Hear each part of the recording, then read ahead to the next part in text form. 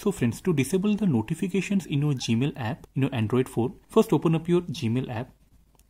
I'll tell you how. So once you open here, you can see 3 bars like hamburger menu. It will come here in the topmost leftmost corner of your page, Gmail app page. So just click there and go to settings. That will be in the bottom of your page. So just press on settings, and once you go here, if you have multiple Gmail IDs in your Android phone, then this will take you to this page where you have to select the particular Gmail ID for which you want to disable all the notifications. So just click here.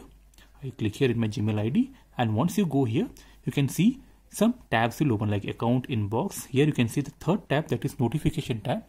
Here you'll see all the options to enable or disable notifications. For example, if it is in all, that is once an email comes to your Gmail ID, it will notify in my Android phone for each and every email. You can see this is all, and there is one thing called high priority. Like if an email is rated as high priority by your sender, and if it is sent to your email ID, this will notify in your Android phone. And there is another thing called none that you have to press. So once you press none, none of your email notification will come in that Gmail ID in your Android phone. So before doing that, be sure that you don't want any notification for any mail coming into your Gmail ID, that particular Gmail ID in your Android phone. So once you do that, no notification will come.